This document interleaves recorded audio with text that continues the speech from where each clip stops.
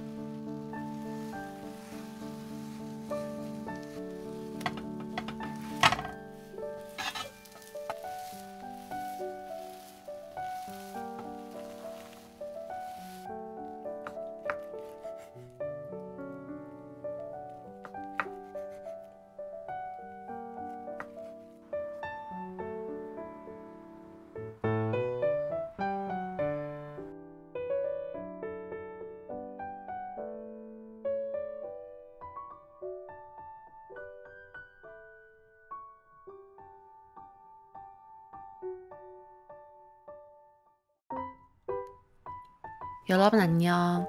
오늘은 미츠아의 점심 도시락을 만들어 봤어요. 간단하고 별거 없는 밑반찬들이었는데 은근히 정성이 들어가네요. 저는 도시락 세대라 국중고등학교 때 도시락을 싸서 학교에 갔었거든요.